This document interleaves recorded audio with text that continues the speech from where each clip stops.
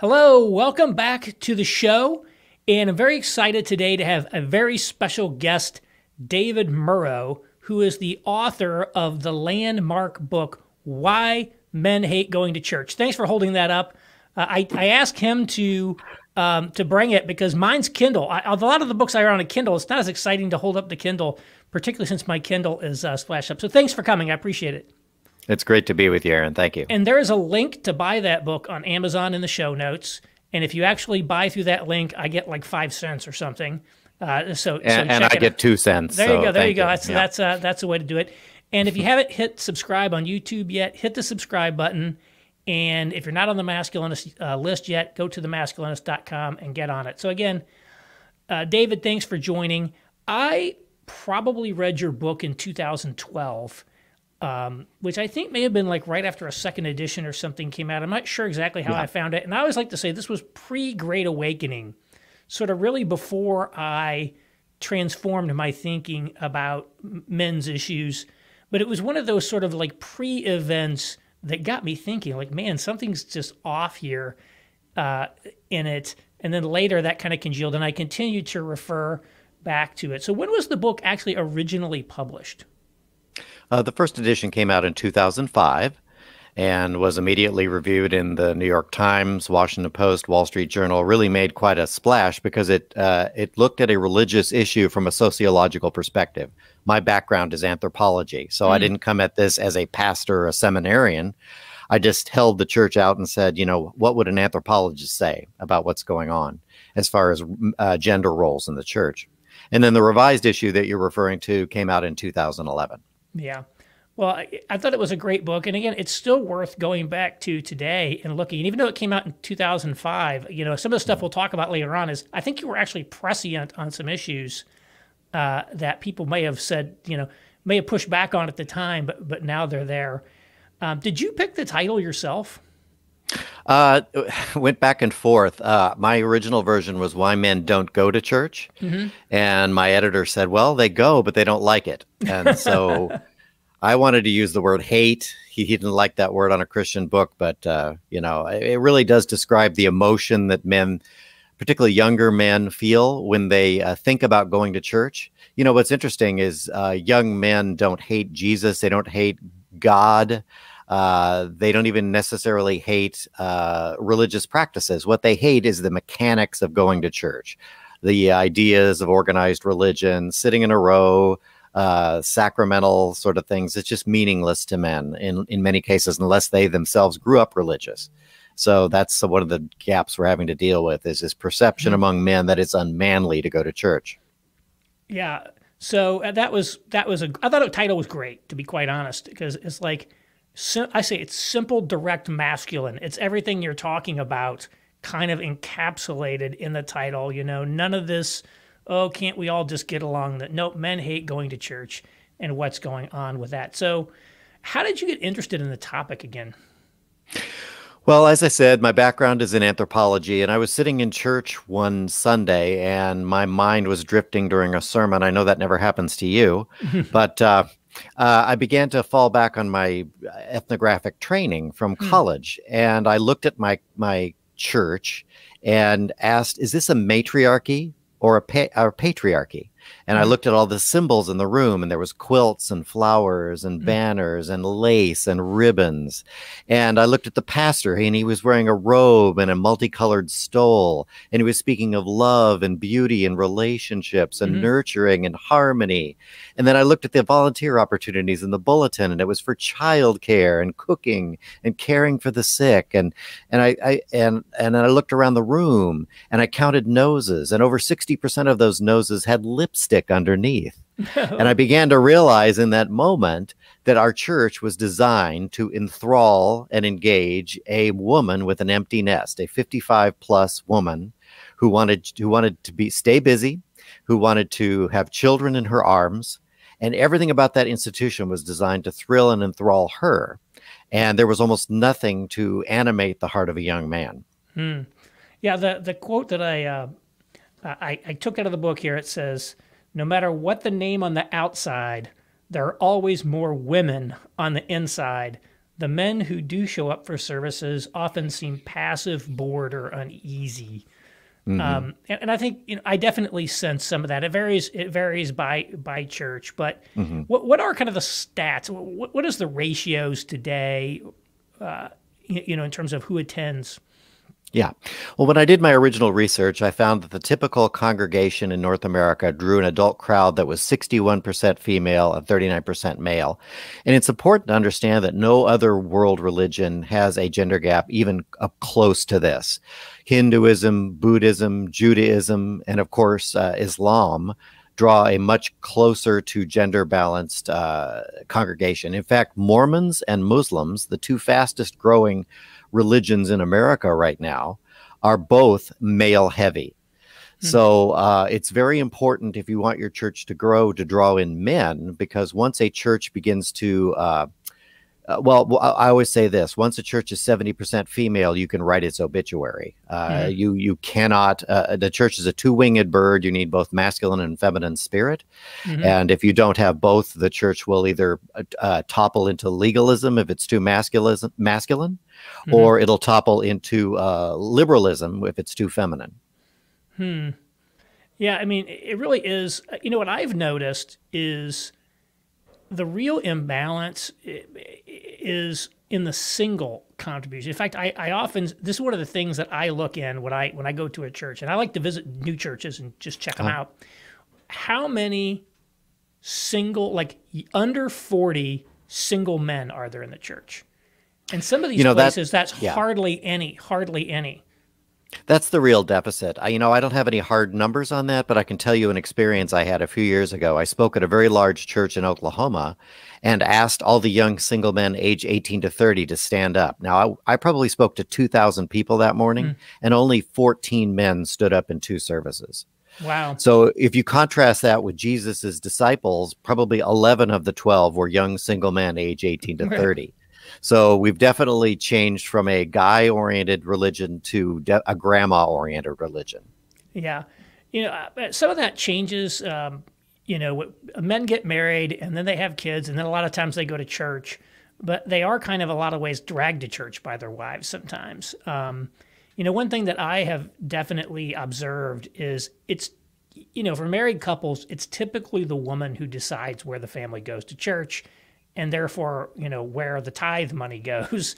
And if she gets unhappy for any reason, they're going to switch churches. I mean, it just seems to be the case. Men seem to kind of treat religion as like, well, that's kind of her gig. And this is even in conservative denominations. It's like, that's kind of her thing. It's more her thing. It's more important for her to be happy than it is for me to be happy. So I'm just going to go along with what makes her maximally comfortable, where she gets engaged. And then again, if she has a falling out with somebody in the church, and it's like, okay, now we got to move. Kind of thing. Yeah, you're right. In most families, the religion falls under the mother's portfolio. She takes care of the kids' education. She takes care of the medical, making sure the kids have their doctor's appointments. In a lot of families, a man would no sooner choose a church than choose drapes. It's just something that women do. And unfortunately, that causes the boys who grew up in these families, they can see that religion is mom's thing. And it causes great attrition as these boys reach 12, 13, 14, and they're desperate to prove their manhood. They're going to jettison religion because they've seen that it's mom's thing and not dad's. Right. I do think, and I'm actually planning to write about this because I really feel that men do sort of like take certain elements of the household and say, that's my wife's sphere, and I don't want to have anything to do with them. I mean, a lot of men, like their wives even buy their clothes for them. They buy everything for them. And there was the famous Gillette ad that they did not long ago. They got a lot of pushback when it was sort of like toxic masculinity ad. Yeah. And one of the things I said is, probably women buy most of the shaving cream because most guys don't even pick what shaving cream they buy.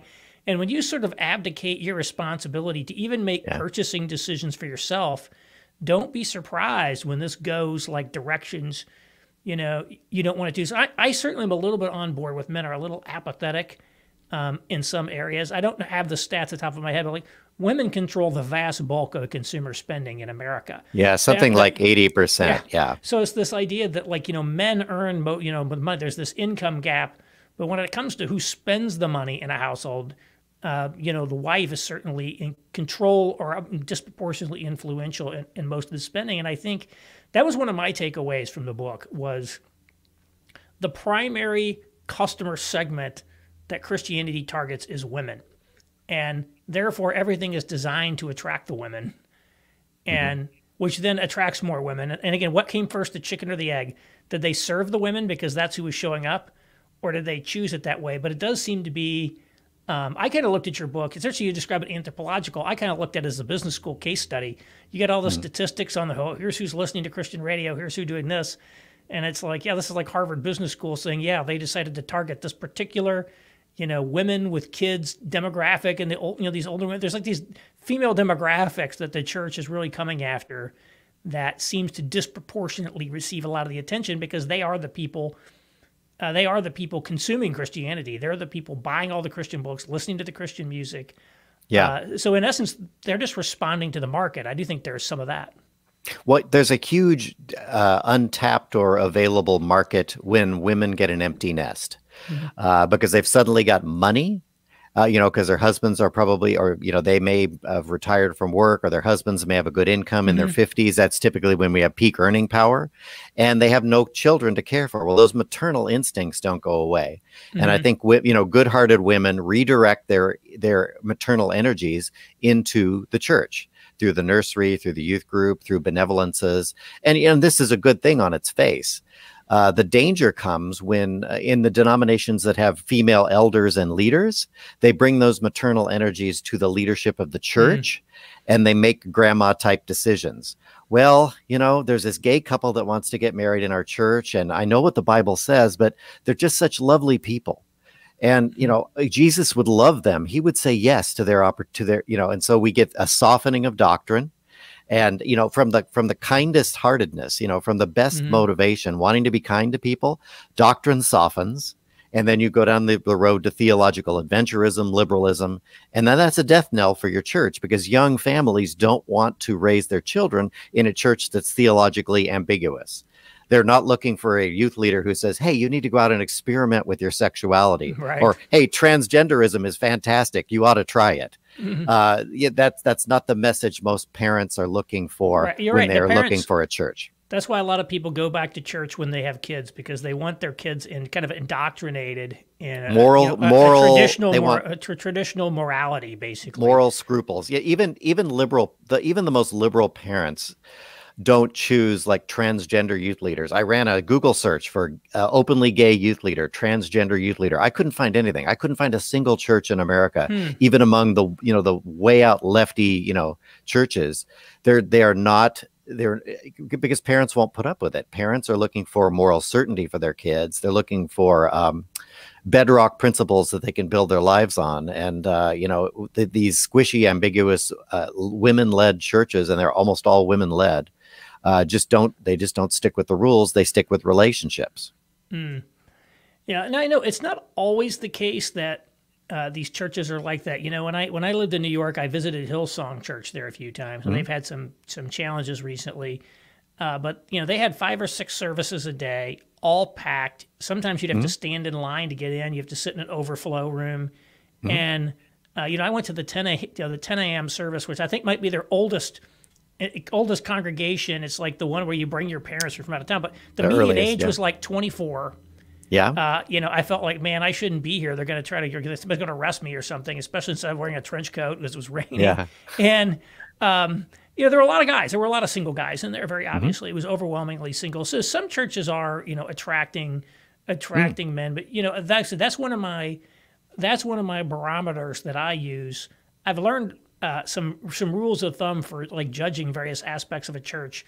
Like one of the things I've discovered is you can kind of position a church theologically just by listening to the announcements. If the announcements are primarily about service opportunities, it's a very liberal church. If it's primarily about internal church activities, it's a much more conservative church. Are they talking about Bible studies and stuff like that? Or are they talking about the soup kitchen? And so, you should probably be talking about both, but you could kind of like sense where people are on the spectrum just by that. And that's one thing I look at. Does this church have any younger single adult men in it? And there's this Lutheran church, in the Evangelical Lutheran Church in America by my apartment in New York. I went there one day. They have a great liturgy. They do all the Bach, cantatas in the correct liturgy. I mean, they're really amazing. And it was actually a pretty well patronized congregation. A lot of young fans. But look, man, I don't see any younger single men anywhere. Didn't see one. I'm like, so that tells you there's something not healthy in the demographics, I think. Yeah, well, I mean, liberal churches believe that we transform the world and that transforms hearts. Evangelical churches, we transform hearts and that transforms the world. It's that we both believe the same things. It's just a question of which is primary, which comes first. So I think that's what you're describing, that you can tell the church's theology by whether they're focused on transforming individual hearts, which is the more evangelical approach, or are they out doing world transformation through good works?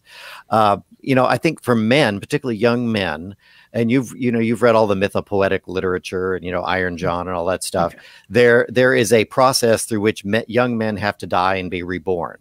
And that's the heart transformation. That's why evangelical churches, particularly mega churches that focus on heart transformation first, are much more appealing to young men than these older churches that are focused solely on good works.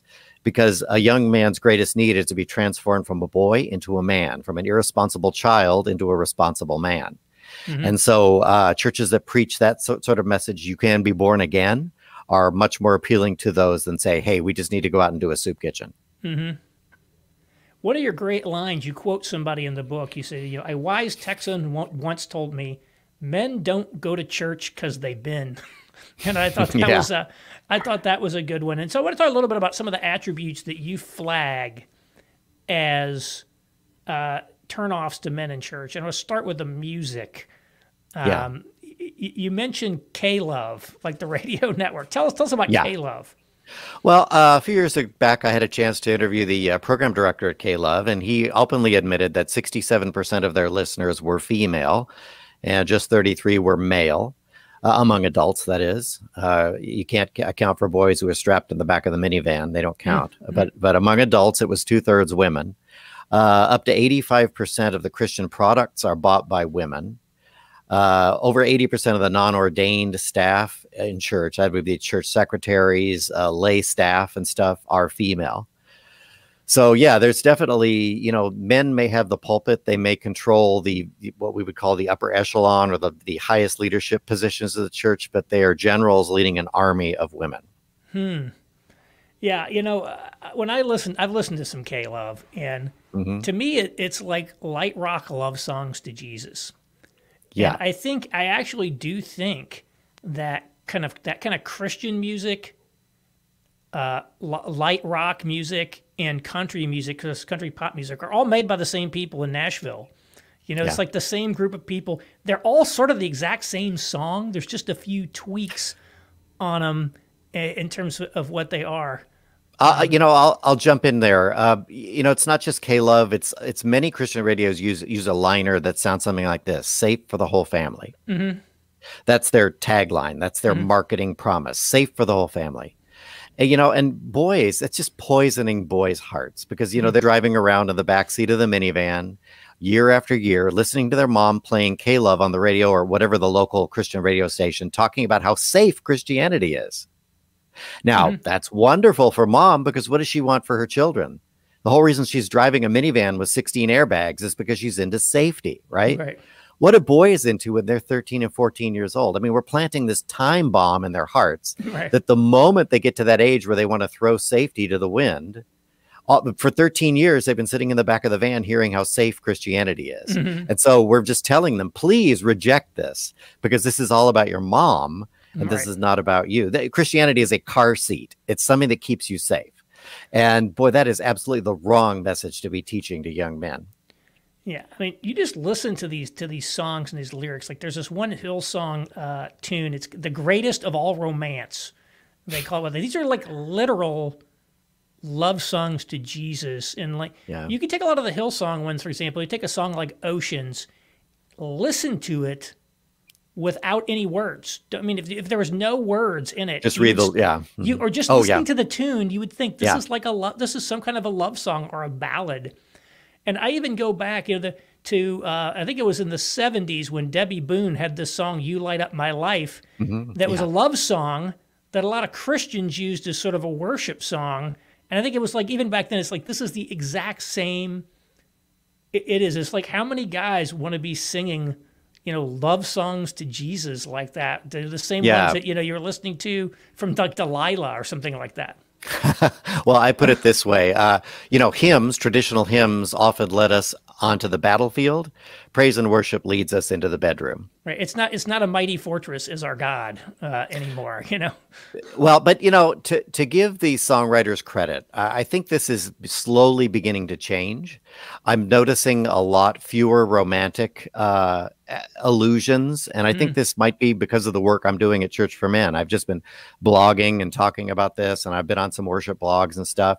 And a lot of worship leaders, even Matt Redman, came back and said, that line, "I'm so in love with you." He says, if I had to rewrite that now, I would say, "God, I'm so in awe of you," because that more accurately describes our relation to God. And so, and speaking of relationship, what's the number one metaphor that Christians use to describe discipleship today? A personal relationship with Jesus Christ. Now, who's more into relationships, men or women?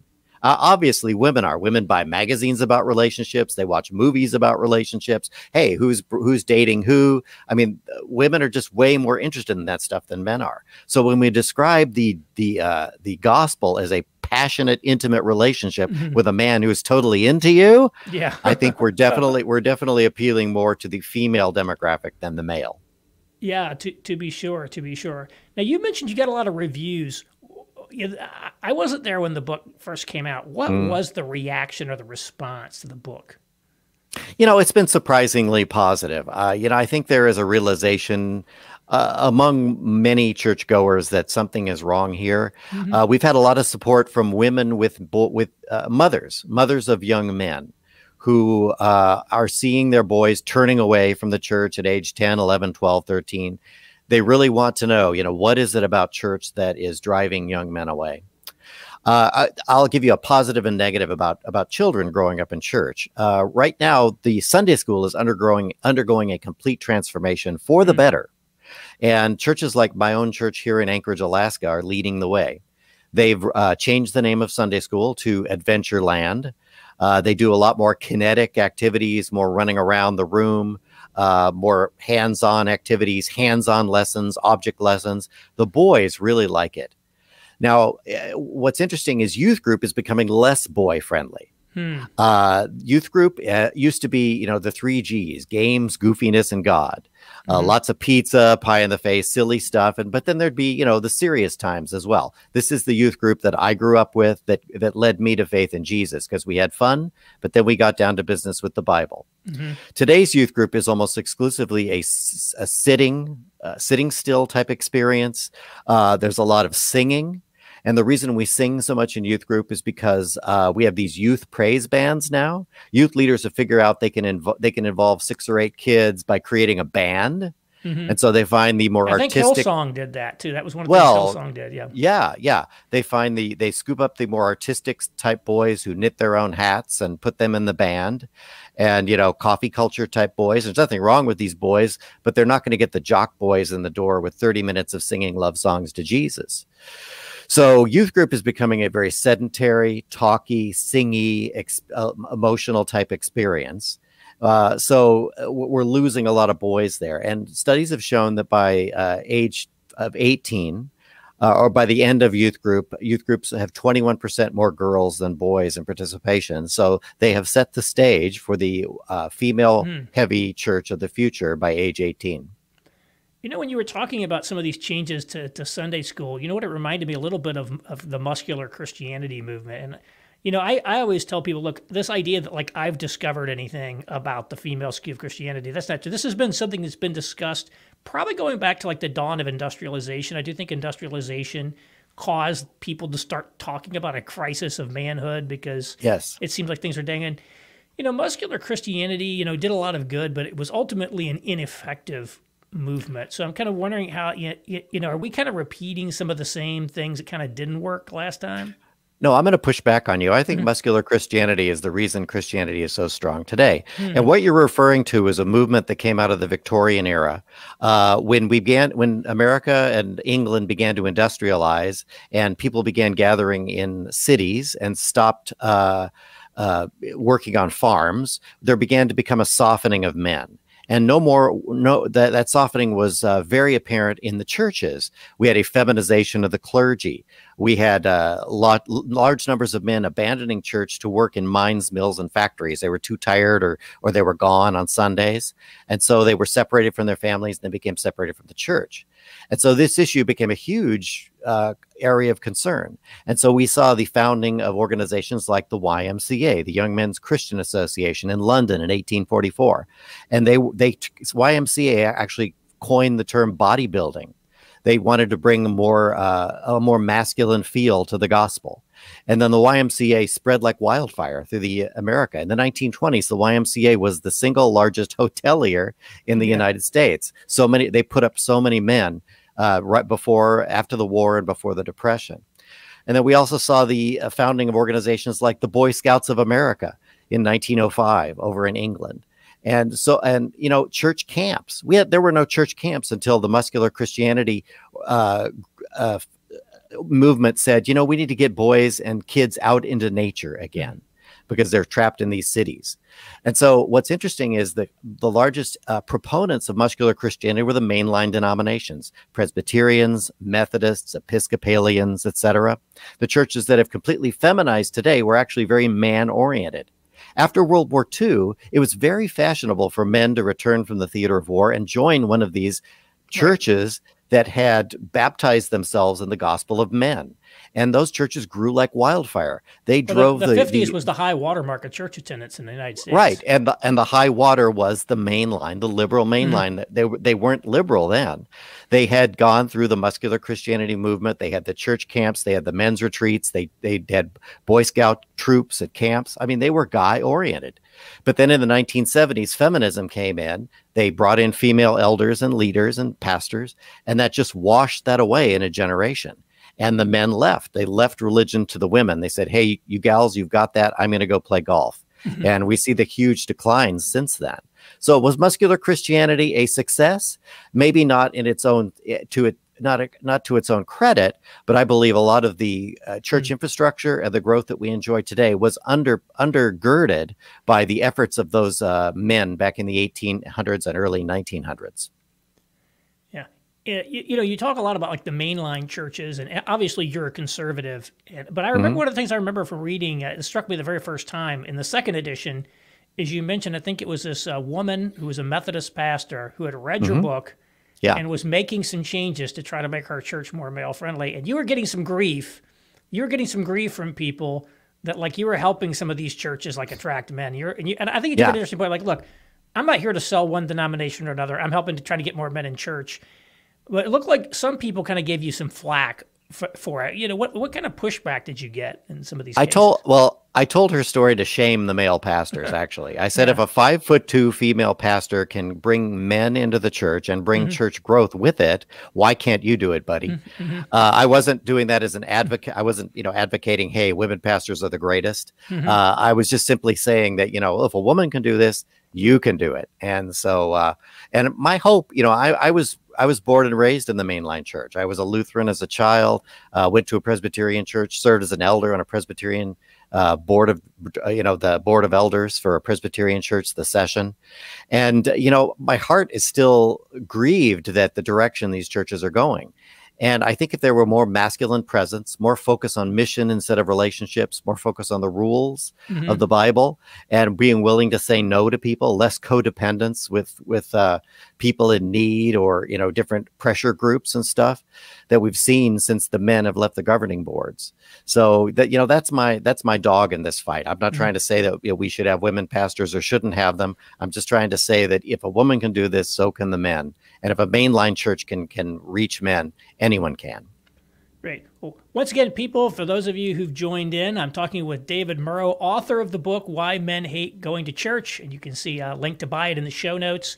It's a great book. It was really, I think, as you mentioned, it was a landmark. When it came out, the New York Times, people were paying attention to this because it really hit a nerve.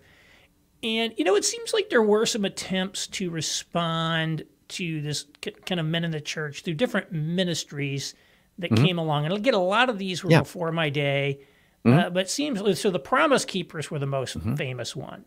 Yes. Well, and then they crashed and burned. So, what happened with kind of men's ministries, over the period when you were kind of writing and getting engaged in this book? Promise Keepers crashed and burned in 1998 because of a fateful decision to stop charging admission to the events. The thinking was, if we lower the barriers to entry, will allow more impoverished men, because it was a lot of middle class and upper class men driving for us country, and there was thought that if we take the admission away, we'll get more men. The exact opposite happened. Once they took the admission fee away, attendance imploded, and they learned something about men, a valuable lesson. If you don't charge a man something, he won't put any value on it. Whenever I do a men's course, I charge $10. And it's just a nominal amount, but once a man lays his money down, he'll be there. And I say, hey, it's $10. If you make all 5 sessions, I give you your money back. A little aside there. What's happened in men's ministry since then, we haven't had as many high-profile men's ministries, but there's been a lot more foment, a lot more voices speaking into the men's space. Guys like Tony Evans. I'm served on the board of the National Coalition of Ministries to Men. We have over 100 organizations that are out there doing ministry to men. So it's still happening. And by the way, Promise Keepers is going to have their first full-size stadium rally in over a decade, July 16th and 17th, 2021 at AT&T Stadium in Dallas. So Promise Keepers is coming back with one large stadium event. So, we'll see how it goes. I don't think we can judge the health of men's ministry based on large events. I think the real strength of men's ministry is how many guys are getting together for coffee and Bible study at Denny's or Panera Bread on a Saturday morning. How many young men are being discipled by the older men? There's a great new program called Better Man, where older men actually gather up a small group of men and disciple them through this video curriculum. And they absolutely will not proceed until each group has a mentor, a guy my age or up, in his 50s, 60s, or 70s who wants to invest in men. So yeah, there is actually a lot of good activity going on in the men's ministry sphere. It may not be as high profile as it was during the Promise Keepers movement, but ministry to men is proceeding. One of the things I observed that I think got very wrong in men's ministries and the church's approach to men, I maybe come back with a little different approach than you on this, is the church seems to have gotten this idea along the way that the way you reach men is to be the drill sergeant, and it's like, we're gonna be like, it's gonna be like Full Metal Jacket. We're gonna get in your face. Men want to be challenged, but in fact, all they do is sort of beat men up all day. Man up. Because how many man up sessions have there been? And it's like, here's how you're screwing up so bad. And the Promise Keepers the predicate of the Promise Keepers seem to be that, like, well, men aren't keeping their promises and all this. And I say, well, wait a minute, women, initiate 70% of all divorces, but the church never has and never will have a ministry urging women to keep their promises. I always like to say, why does anybody ever tell women to keep their promises? I do think there's this sense in which the church has basically been very, very negative. Even the people who were like famous for reaching men, like Mark Driscoll, he had this famous "How dare you" rant. He's going on and on and on, tearing men up. Matt Chandler ranting about boys who can shave. It does seem to me that they've really haven't. And I just look at how bad the church has done at reaching men, and I look at what Jordan Peterson's doing great. Joe Rogan's doing great. There's a lot of people out there that are doing great. And who are challenging, Peterson is challenging men in ways, but he's not just like blaming them for all the world's problems. You can tell he actually cares about these people and wants to build them up. It just seems to me that the church has really kind of never quite figured out how to crack the code on doing ministry to men. My view on that is men do need the man up conversation, but it needs to come one-on-one from someone they trust. It doesn't need to be berating them from the pulpit. Right, in front of their wife and kids. Yeah. Let me emasculate you in front of your wife and kids. No. I mean, I agree with you. Even on Father's Day, we get beat up. Mothers are lionized. Men are challenged. So, right. There is a place. I mean, there is a place for those man up conversations, but I do agree with you. I think the church has been too harsh on men, not encouraging enough. And Peterson, he definitely connects with men, because not because he necessarily takes men's side, but because he's understanding toward the challenges that men face. And I think that's been, he's talking about the issues that men feel but don't have any forum to speak of. And I think that's why he has been a success, and where maybe some reasons some of the church efforts have failed. Yeah, I mean, if I would kind of be embarrassed. I mean, here's a guy that sold 3 million books and like selling out Texas, like what's going on. And now I personally find that a lot of these self-help guys, self-improvement people, they don't resonate with me necessarily, because so much of their shtick, and Peterson is a little bit less this way, but somewhat is this way. It's like it's all about relying on the self. You take a guy like Anthony Robbins, Awaken the Giant Within. That's what. Yeah. Now I think Robbins actually has a predominantly female audience. I mean, the people I've known who've been really into. So it's interesting to see which of these people attract the women, versus who attracts the men. There's got to be some like academic studies on that. But it is interesting to me. The other thing, and this is where I want to get into some of the stuff that was super prescient in your book. Is you make the argument, as I recall, that you framed as men really put a premium on excellence, and most church services are just not that excellent. and so that you said, look, these mega churches are getting it right because the mega churches are the ones that are excellent, and they have the best production values and the best quality speaking, and how does excellence play into this? Well, churches, we know how and why churches grow. 85% of church growth is driven by personal invitation. I call my friend up. Hey, you want to go with me? Almost none of it's walk-in. It's all, and especially when it comes to new Christians, 85% is personal invitation. Now, if I attend First Podunk Church with my 80 worshipers and the bad music and the kind of so-so sermon, I'm not going to invite my friend to that. If I attend 16,000 member megachurch, I know the music's going to be great. I know the sermon is going to be off the charts. I know the food service afterward is going to be excellent. I know everything. The campus is going to be clean. It's going to be an impressive facility. Now, these things sound so carnal, right? They're so unspiritual. But all you're doing is you're setting a table for a man to think, if I invite my friend, I won't be embarrassed. And so that's been the secret sauce of the megachurches. Everything is done with excellence. Men not only enjoy those things, but they feel confident inviting their friends to enjoy those things. Yeah, I've noticed like the average, pastor, the average sermon's pretty mediocre, quite frankly. It's not necessarily great. The content isn't even necessarily that great. The presentation's not that great. But you go start looking at these top people, man. I mean, they're world class. I speak in front of audiences, quite a bit. And so I'm an above average public speaker. But now I went to the Gospel Coalition's conference this year. It's because it's here in Indiana. I live in Indianapolis. They have it here, every time. And I'm like, man, these people are like top 1% speakers. They are really, really good. I mean, you can see they've been coached. They've been scripted. They got the perfect audio visual down. They've got all the marketing. It's like, this is like, it's like world-class marketing. Like, this is Hollywood-grade production. And these guys are these guys are super good. They're craftsmen. It's not, these sort of sermons just don't just happen.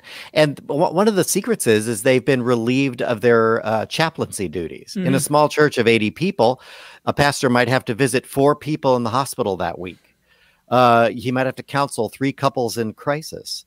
He doesn't have time to put in 30 hours and create all these wonderful visuals like Andy Stanley does, who's got a staff to manage that for him. Right. And a professional PhD level research assistants and all the people behind them. It's like the politician, when they walk out on stage, it's not just them. These people have got like people. These are people who have people. Right. Yeah. So, I'm trying to be sympathetic to the guy with the 80-person church. Right. I understand your travail. I know what you're up against. But even so, even if that's just the small church that you operate, you can still include an engaging object lesson. We have to understand, especially now that so much preaching is on video. Video is television. Mm-hmm. Pastors don't use visuals because they don't trust them. They weren't taught how to use them. They think that it's a gimmick. It's not. I mean, if you look at Jesus's teaching, half of his lessons either include some sort of an actual physical visual, or they're built around some sort of a metaphorical object. You know, pastors have, even the busiest pastor can up his game and increase his viewership and his impact both in the room and on camera by including more visual elements. And so that's one of the things I'm starting to do, is I'm starting to work with pastors, coach them into how to become better visual communicators, because I work in the TV business. That's my day job. So a little ad there for what I'll be doing. Yeah. So I got some comments from the audience. I'm going to try to get to these questions before the end. One of them from John here: do mega churches have much higher men's participation? The gender gap in a typical, as I said in the introduction, the typical North American church draws an adult crowd that's 61% female. In most mega churches, it's close to 50-50. It's hard to completely close the gender gap because as men flood into the church, women flood in faster. I often say there's nothing more attractive to a godly woman than a godly man. And women love worshiping in the presence of men who are not just there with their hands in their pockets, but men with a smile on their face, men who are being transformed by the love of God. That's a very attractive and comforting thing to women. So it's hard to gender balance the church because women come in faster. Yeah, when I first read this book and I was sharing with it, some of my pastor at the time, he was very negative because one of the things that you kind of predict in there is like, look, there might be and I may be getting the number wrong, there are going to be 50 churches left in America by the time 200, this is done. yeah. 200 churches. They're all going to be mega churches. It's going to be these top dog guys, and all these other churches are just going to go out of business. And I look at the landscape here in Indianapolis. There are a number of big multi-site mega churches, non-denominational mega churches that kind of dominate it. There are actually some very strong mainline churches left here, but that's kind of what's happening. You got to go to a flagship mainline congregation, or you go to one of these big mega churches, and I think people miss out there. They're saying you're advocating for this outcome, but this is sort of where we're going. And this is where we were going. And it does seem to be that way. No, just as Walmart wiped out Main Street, mega churches are going to wipe out the little church on the corner. And COVID is another factor in that. The shutdown of those churches, they may not have had the online tools necessary to reach their congregations. They may not have had online giving in place. So it's just going to be a very stressful time for that small church. Now, that's not to say that there aren't opportunities for small churches. As I said in the previous response, any pastor can become a more effective communicator, both online and on screen, but they have to learn their craft. And pastors have to humble themselves and say, it's not just me standing up waving a Bible for 40 minutes. Right. I have got to learn to connect with a visual culture. Right. And so I think, mega churches are putting smaller churches out of business, but there are also opportunities on the edges for individual pastors and small congregations to really make an impact through better teaching and through more effective ministry.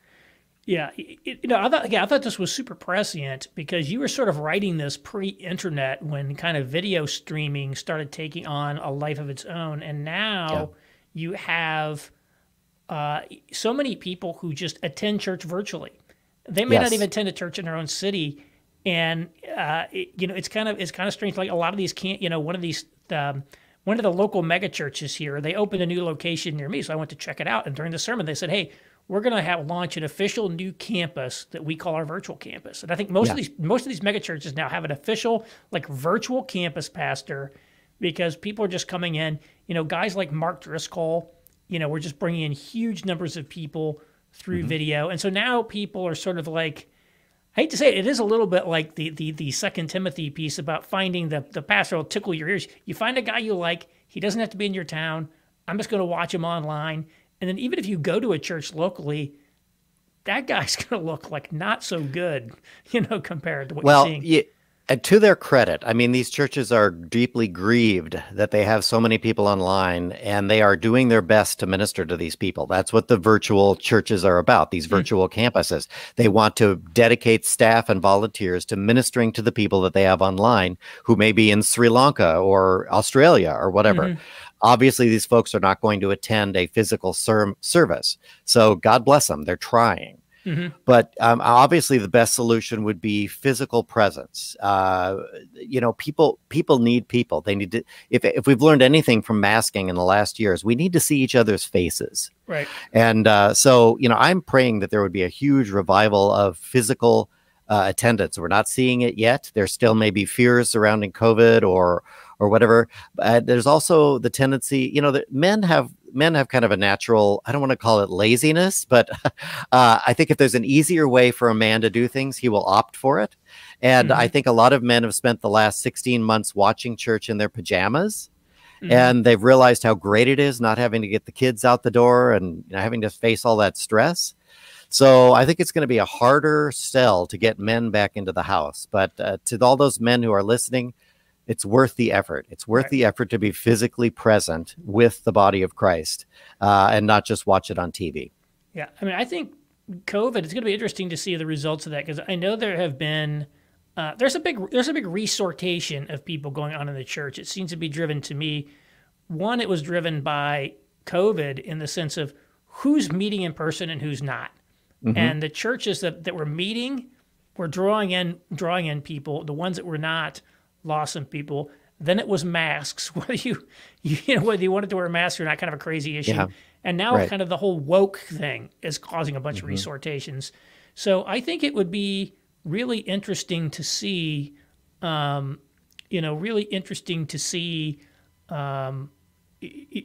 happens with that. Yeah, I'd like to see it too. I really don't. I haven't seen any new numbers. I just know that in-person attendance. What's interesting, in-person attendance has fallen, but giving hasn't. Right. There's a lot of churches. I mean, the vast majority of churches have not seen a dip in giving, and that may be the trillions of stimulus dollars that are being pumped into the economy.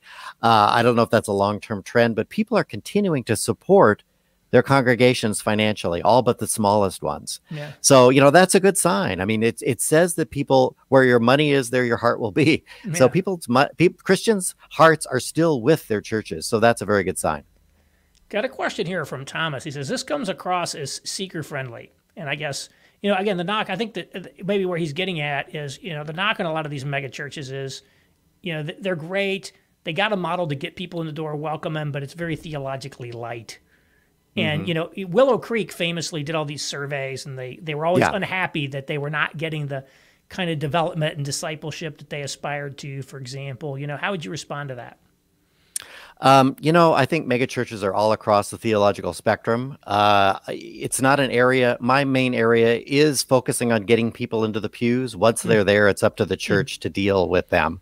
So, I really don't have a lot of expertise in that area. I really can't comment extensively on that. Yeah. Well, I think part of it is we're just a little bit talking about what is happening. And that's what I do think there is this idea. It's like, I'm not designing the system I would prefer. I'm kind of like saying this is what's actually been going on. And we have to we can't just pretend that, people going to their preferred pastor guru over the internet is not happening. That's like a real trend. I mean, just to comment on what you were saying, the commentary says this comes across as seeker-friendly. It's like I said before, we do need to continually have hard conversations with people about sin in their lives. But it's not necessarily wise to blast them from the pulpit about their sins. Those conversations, especially with men, need to come from a trusted mentor or someone who is discipling them. That's really the deficit. It's not that the pulpit isn't forceful enough about condemning sin. I think the pulpit needs to be welcoming, but then there needs to be a process whereby individuals can mentor one another and say, look, you need to get that sin out of your life. And that's proven to be the most effective model.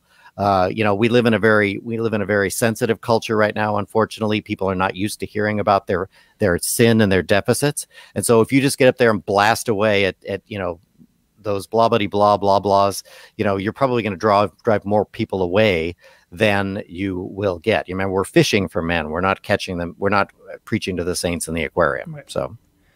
All right. Well, we're going to try to limit this for an hour. So what I want to do is I want to ask one more question about a great passage in the book, and I'm going to try to take a few of these questions that came in from the audience. One of the things that you did this test where you took two lists of attributes and you asked people which one of these best represents Jesus. So where did you get these attributes from? Well, I'm gonna actually give the test. Why not, Yeah. huh? Yeah. Okay, so I got this is on page 7 of my book. Sorry, I have Yeah. to put my glasses on. Uh, Yeah. so I have 2 sets of values, and I'm going to read the first set. It's competence, power, efficiency. Which set best represents the values of Jesus? Okay, Okay. so as you're listening to these values, think, okay, which one is more like Jesus? Set A is competence, power, efficiency, achievement, skills, proving oneself, results, accomplishment, objects, goal orientation, self sufficiency, success, and competition. Hmm. Okay, that's set A. Set B is love, communication, beauty, relationships, support, help, nurturing, feelings, sharing, relating, community, loving cooperation, and personal expression. Now, I've given this every time I give a talk, live talk, I've read these sets of values to the audience. And whether that audience is men or women, Christian or non Christian, secular, whatever, always people are more comfortable with that second set: love, Mm. communication, beauty, relationships. When they think of Jesus, they think of those values. And then I tell them where they come from. They're from chapter 2 of the book, Men Are From Mars, Women Are From Venus. And the first set are the values of Mars, the values that naturally come to men. And the second set, that everyone's comfortable with, assigning to Jesus, are the feminine values that come from Venus. Mm. So you can see right away, we have this perception, whether we're male or female, godly or not, we have this perception we are more comfortable assigning feminine values to Jesus. And so you can see right away the problem we're dealing with is that men perceive Christianity as something that is womanly. And we've got to overcome that and help them to understand that no, Yeah. Christianity is a manly path. It's not a womanly path. Right. I always love it. You take some set of data or some criteria, something that was developed for one purpose, and then use it somewhere else and see what you get with it. So I thought that was really, interesting. So I want to try to get to some of these questions and comments here. Michael just said, as a younger man myself, I can tell you the reason Jordan Peterson appeals to me more than many Christian voices is because he speaks more about real life than abstract theology. Mm-hmm. So I thought that's an interesting, Good comment. interesting one. Mm-hmm. And then we had a commenter named Grant that says, I ran a men's fish fry. It had more men at it than at Sunday morning service. Mm-hmm. And, basically the church said, by the way, we're not going to pay for this. We're not going to fund what you're doing. But he went on. So I think that was interesting. Let me scroll back. Well, Grant, let me say, Grant, you've got bigger fish to fry. So. Ta-dam. Sorry. Okay, let me see what I can find. Here's another question about Jordan Peterson from Bert. Do you think Jordan Peterson's mythical reading of the Bible is responsible for some of his resonance? Is biblical literalism less resonant with young men for some reason? I think this is a great question. Yes. I don't know the answer. Yeah, I probably don't either, but I think you're on the right track, Bert. I think, we have this postmodern society. There is no objective truth. Mm-hmm. It's how men are raised. And so sometimes you have to kind of, if you're fishing for men, you've got to kind of put that lure out. Let's be a little uncertain, let's look into the mysteries of the Bible. At some point you've got to say, no, this is how it is, but I think you can kind of lure them in a little bit with being a little more, what are we, you know what I'm saying? Mm-hmm. I think mythical or mythopoetic. 20 years ago, John Eldredge wrote the best-selling Christian men's book of all time, Wild at Heart. Mm-hmm. And he talked about mythopoetic archetypes. Right. Peterson is also into archetypes. And I think archetypes are tremendously helpful in reaching young men in particular. Right. Then I got one here from Foff. I think maybe the username coming through is, could teaching about the brave men throughout church history help this issue? Have you seen anything on that? There's interesting. There's an old book called Fox's Book of Martyrs. It's been around for hundreds of years, and I've often wondered if what would happen if somebody used that as a youth group curriculum, for example. Focus on how much you're going to suffer if you keep coming to youth group. I had a youth leader who told us once, I remember this from when I was 16, he said, Christianity, properly practiced, will result in your death. There is no other way this ends. Mm-hmm. And boy, I came out of there thinking, yeah, let's do it. Yeah. Let's do this. I mean, every young man has that death wish. We want to do something that is truly challenging. And, so, yeah, I think there might be some value in that. Yeah. You mentioned Fox's Books of Martyrs was like the second or third best-selling book for like the longest time. It was unbelievable. It was right up with the Bible, Pilgrim's Progress, and then like Fox's Books of Martyrs. And, right. It's a book most people have never heard of today. Yeah, the guys DC Talk a few years ago did a book called Jesus Freaks, and it was all about the martyrs in the church. It was kind of an updated version of Fox's Mm-hmm. book, and sold really well among young men. So, Mm. yeah, I think the story, telling the stories, that's one thing that Catholics do very well that Protestants don't, is tell the story of the saints, the heroes of the faith who stood up for the faith, Mm-hmm. often at the cost of their own lives. Mm-hmm. Got another comment here on Peterson. It says, counterintuitively, the mythical reading draws more meaning and implications from the text than the exegesis of people who claim to really believe it. You got some smart listeners here. Exegesis, big one. That's right. There you go. got a question from Greg. Would beefing up the Lord's table as the central feast of Sunday worship, not just as an add-in, engage men? Well, that would speak to Catholicism again, which is focused on the Eucharist, and Catholicism is not packing men in. So I'm not sure making it the central act of worship. I would suggest a more robust celebration of the Lord's table. Use real bread, real wine for the adults. Something. Or just make it an after. I always thought that it would be cool to do a shorter service and then adjourn for an actual meal, making the Eucharist part of that meal. So yeah. I mean, there's a lots of room for experimentation in that area, and I would encourage pastors, church planters, to try making the Lord's Supper a more robust experience than a little teeny cracker and a little teeny glass of Welch's. Yeah, we know it is interesting that I went to this mega church here that will be remain nameless. That was the one that opened a new location, and they were talking about their virtual campus. And I was walking in, and there's this box. My wife, she thought it was like party favors or whatever, and it was the little communion, prepackaged communion. And we kind of laughed, and now everybody's using that on account of COVID. Like everybody switched to that. But one thing I will say that I have observed is there has definitely been a swing back towards more liturgical, sacramental practices in these churches. I mean, even Russell Moore, who is a big shot in the SBC, until recently in his book, he's like, we ought to be celebrating communion every week, and I'm like, that's practically heresy for a Southern Baptist. Quarterly communion, but not so. So I think there is, I think there is something to it. There, which is interesting. And then I just had somebody from Gerard that Voices of the Martyrs has an updated version of Fox's Book of Martyrs. Thank you. Somebody again, Bert again, the prepackaged communion, a great artifact of 2020. You should put that in a time capsule. Yeah, right. And see what happens. So anyhow, David, thank you so much. I appreciate you being game to take questions from the audience, for coming to show the book. Again, you should hold the book up. It's Why Men Hate Going to Church. It's second edition now from 2011, still very relevant. And again, I think some of it around the megachurch stuff, and the more people going to the top people, the power law distribution has been very prescient. So check it out. Again, there's a link to buy in the show notes. And again, hit the subscribe button on YouTube. And make sure you subscribe to the Masculinist newsletter at themasculinist.com if you haven't already. And David, before we go, is there anything you're doing now new that you want to plug? That because I'm kind of plugging the old stuff. We always want to make sure we plug the new album, sort of thing. Yeah, a couple of things real quick. My latest book is called Drowning in Screen Time. And so this is an issue with men. A lot of, especially in post-pandemic, a lot of men have lost their families over their obsessions with pornography, video gaming, etc. This is a path back to health.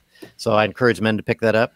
And then another thing is, because I've worked in the television business for the last 40 years, I'm going to be launching a cohort of pastors. I'm going to be personally training pastors in how to become better visual communicators, so that you can create an online audience that actually reaches more men. You don't have to be the guy with the 30,000 and the big fancy cameras. I'm going to be teaching you techniques that will make you a better communicator, both in the room and on screen. I don't have a name for it yet, but I'll be rolling that out in the third or fourth quarter of this year. Great. I'd love to see it. I need more. I always say I need more voice coaching. I need more, video coaching. There's a lot to be I'm not ashamed of saying time to take some coaching when there's things, you didn't know about. Because, it's not like you think these guys are all naturals, but I'm like, pretty much they've all had great coaching too. So good luck with that. Again, thank you very much, David. I appreciate you joining. Yeah, it's been my pleasure. Thank you, Aaron.